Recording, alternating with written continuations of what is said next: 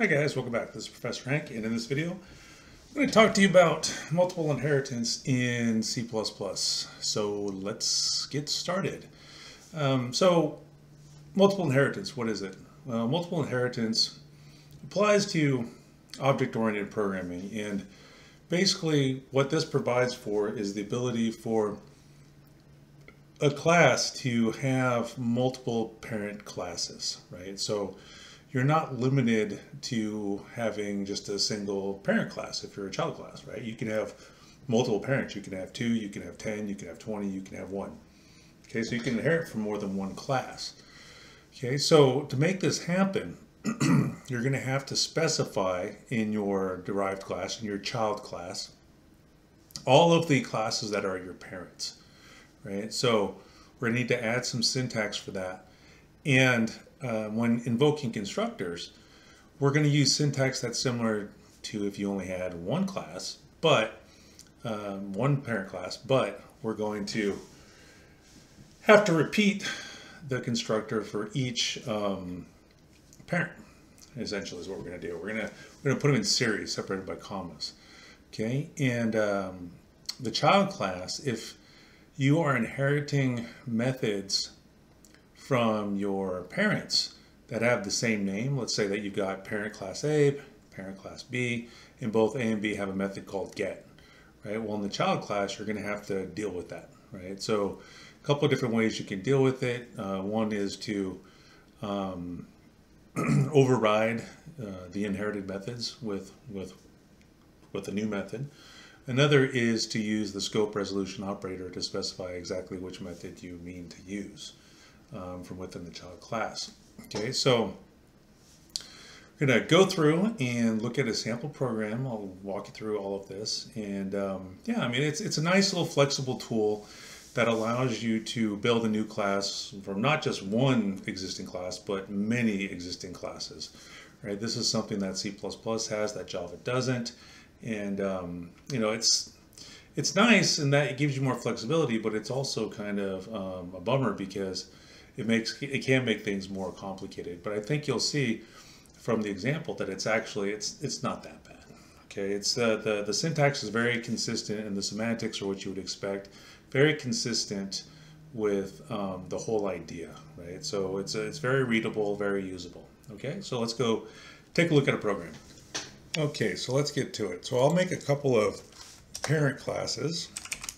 Right, these won't be my parent classes, also known as your base classes.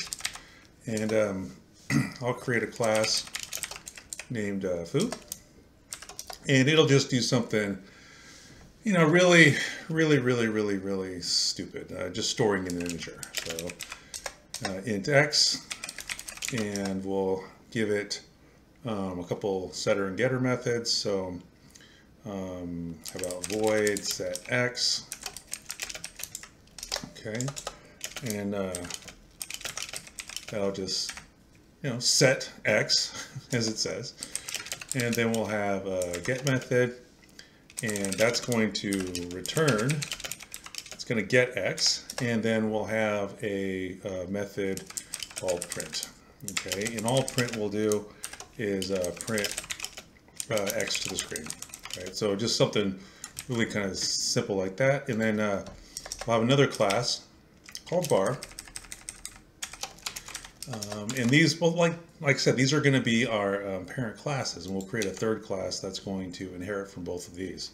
Okay, so we'll call this one bar, and just to make it different, we'll have a float variable, and so I'll call this set f, and I'll call this get f, and we'll set f to I, and we'll return f, and then we'll print f. Okay. And let's include also a constructor, okay? Because I got to show you how the constructors are going to work in the child class, right? So we'll have a foo, and we'll just initialize x to I, right? Just a stupid little constructor here. And similarly for bar. Okay, so we won't have a default constructor here. We'll have a parameter constructor, but that's okay. So f equals I. Okay, right, so that should do it. Okay, so those are our two parent classes. So what we're going to do is we're going to have a new class, which is going to be the child of foo and bar. So we'll call it class foo bar. Okay, and class foo bar won't have any of its own variables. Okay, instead what it'll do is it'll just use the x and the f that inherits from its parent. Now, in order to specify that we're inheriting from any class, right, we have to put this comma here, and then we have to specify the class access specifier, right? So we'll do public, and then we'll say foo, right? So that right there is specifying that foo bar is a foo, right?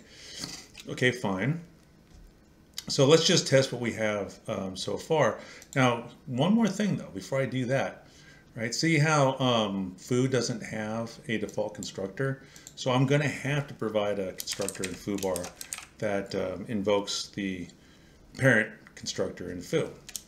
Okay, so we'll take a couple of variables in here. We'll call it I and j, and then we'll just pass I up. Oops.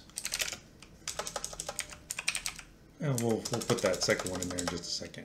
We'll pass I up to foo.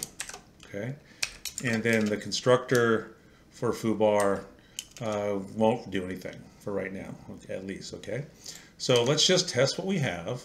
Okay, so if I invoke, or if I create an object of foo bar, right, I'll call it FB. I have to pass it an integer as an argument. Okay, and then I should be able to invoke its print method, right? Because what's going to happen is the 9 is going to be assigned to I, right? And then that I is going to get passed up to the constructor that we inherited, right? So then that 9 in I is going to be assigned to X, and so that 9 is going to be in the private variable X inside of class foo. And then I'll call the print method that I inherited from foo, right? And so then that'll call cout X. So I should see, what, 9 on the output, right? And so there you go. So far so good, but that's only one inheritance. Okay, that's only one. Foo bar is just a foo.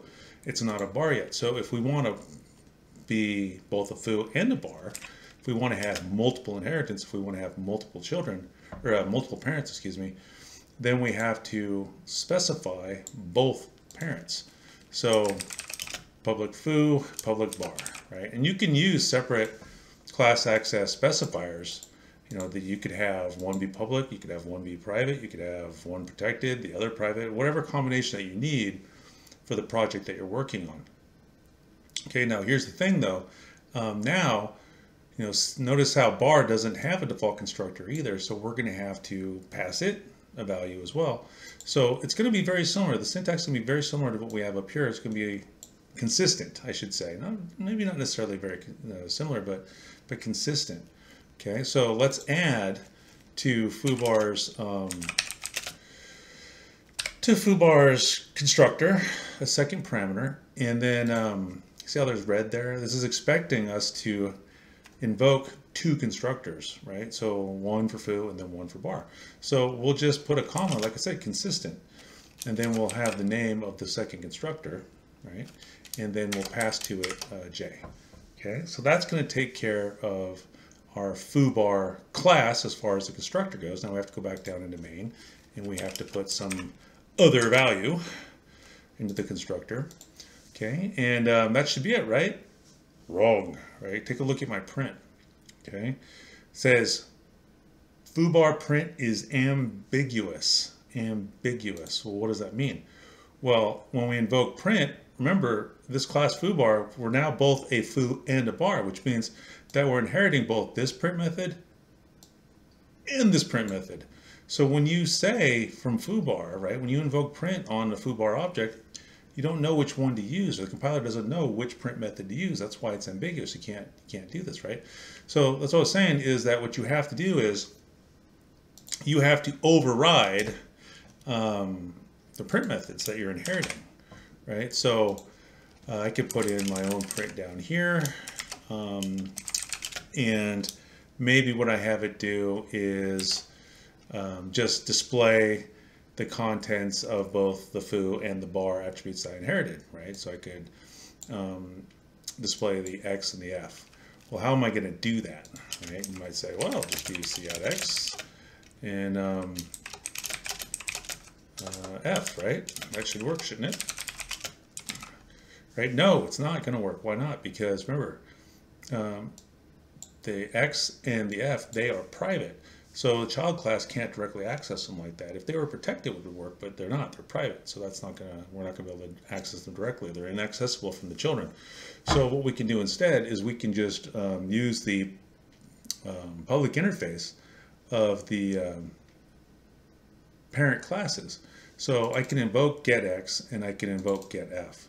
So that's what I'll do. Because remember, I inherited both of those. So we'll do getX and we'll do getF. Okay, and then that should work.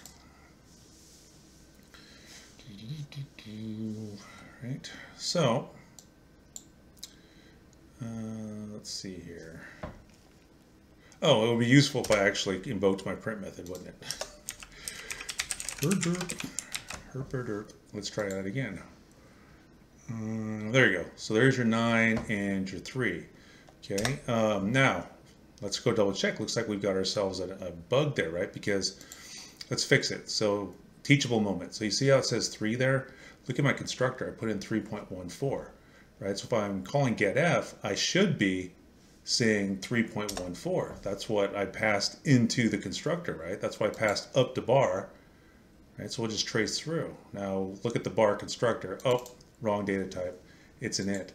So that 3, when it got passed up to bar's constructor, implicit data conversion, right?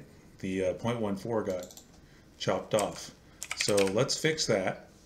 And let's also check out getF here, right? Because it's still not done yet. You'll see why here in a second. It still says 3. You're like, well, what's going on? Why didn't it work? We'll take a look at the return type of getF. It's int, right? So 3.14 is inside of f, but we're returning it as an int. Ints don't have decimal places. So you got to make sure when you're dealing with data in classes, you're moving stuff around, that you've got in functions, just functions in general, you have to make sure that all of your data types, that whole chain of events, that whole movement of the data is correct, unlike what I did initially. So there's the 3.14, and that looks just dandy. Okay. Now let me show you one more thing, use of the scope resolution operator. Okay, and let's see here. Let's change the definition of our print. Okay, so what I could do is I could invoke my parent print methods from within foobar, right? So, I could do something that initially seems like it would look like this, right? But that's kind of problematic, because if you think about it, which print are you invoking, right? Are you invoking the one that you inherited from bar? Are you invoking the one you inherited from foo? Are you invoking the print within foo bar, right? That's problematic. So what we have to do is we have to specify, right? And if you mouse over here, you can see that it seems to be implying that we're basically making a recursive function with infinite recursion. So what you can do is you can say, no, I want to specify whose print I'm interested in. So I want to invoke the print method in my foo parent class, right? And then after that, I want to invoke the print method in my bar parent class, right? So we can use that scope resolution operator here to specify exactly which method that's part of the relationship that you actually want to use, either one of the other that you inherited, or maybe one you defined yourself. So let's go ahead and call it, or run it, test it. So now you see how it says 9 and 3.14. That's because when we invoked our print method in main, right, we executed the print method. There's the definition. First thing that executed was the print method that we inherited from foo, right? So it's cout(x) and then endl. and then we executed the print method that we invoked from, or that we inherited from bar, and then we see out at F, and then end line. So there you go, right? So that's that. So let me just summarize. This right here is our child class. I have two parent classes here, right? One named foo, one named bar. And now if I want to inherit from both of them, I have to specify access specifiers for both parent classes, and I have to list the names of both parent classes. And you can do this with as many classes as you want. If you want to inherit from 10 parent classes, then just keep on doing that comma thing. Just extend your series. And when you're setting up your constructor, if you have to invoke the parent constructors, you just do it in series. Just like I showed here, whether it's 2 parents or 10, just keep on comma and listing, right? And then if you have ambiguous methods, if the parent classes have methods that have the same name, then a quick fix is just to override the method in your child class, or do something like this, right? You could also specify which method that you're working with by using that scope resolution operator and the class name. Okay? All right, so that's everything I have for you. We'll see you next time. Okay, so that's going to bring this video to a close. If you felt that the video was useful, please consider giving the video a thumbs up. And if you thought that the video sucked, well, then you've got that thumbs down button as an option as well. If you'd like to see more videos, if you're interested in more content from the channel, feel free to hit that subscribe button. And as usual, if you're a student of mine and you have further questions, feel free to drop me an email or to stop by my office hours. Okay, thanks for watching, and we'll see you next time.